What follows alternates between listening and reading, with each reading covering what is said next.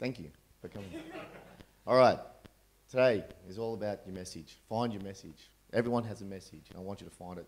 And all this started probably a good 12 months ago, where we started having conversations in the workplace about what does my job mean? What do I say to people when I'm at a barbecue?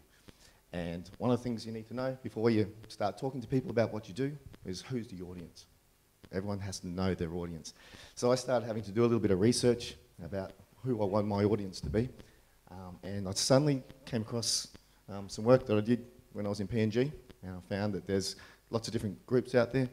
The story you tell to one group of miners in the back of a trippy is going to be different to the kid you find on the stockpiles who's going through the gold.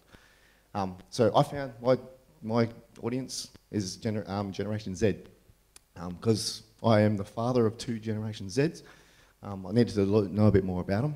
So Googled a few things, as you do, and the first thing I came up with is this company called McKindle, who do a lot of work. Now I'm going to leave this slide up for 2 presentations, because that allows the people that are not Generation Z to read it all, but also allows those that are already finished reading it to Twitter and do what they need to do. So the other thing I learned doing the research was that you need to have more visuals when you are talking to the younger generation.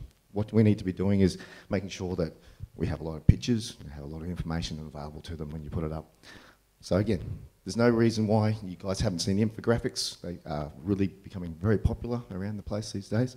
And I think what we need to do as hygienists is start getting that message out to our audience using this sort of material, and not just leaving reports.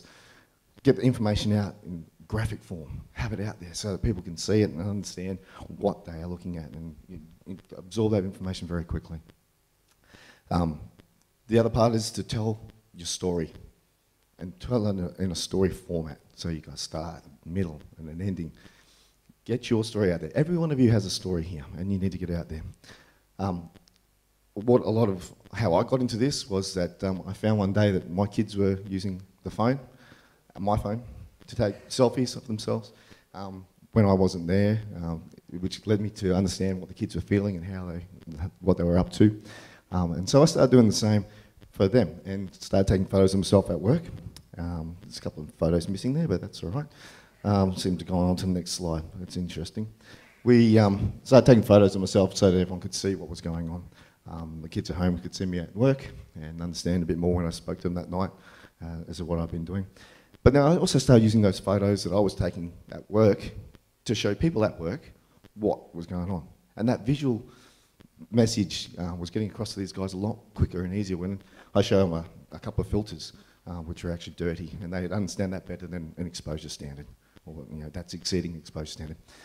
So what I ended up doing is doing more and more of this, and started posting it and putting it on Instagram, and I'm getting things out on Twitter, and I'm not professing to be any media magnate, but all this information's out there. And so Instagram became probably my popular one, and I'm getting lots of pictures up on Instagram using the hashtag occupational hygiene. So if you haven't used Instagram, or you're not familiar with a lot of this, those hashtags are like having a little post-it note on the picture. It makes it easier for you to find it later on, makes the other people who've got the same interests easier to find it too.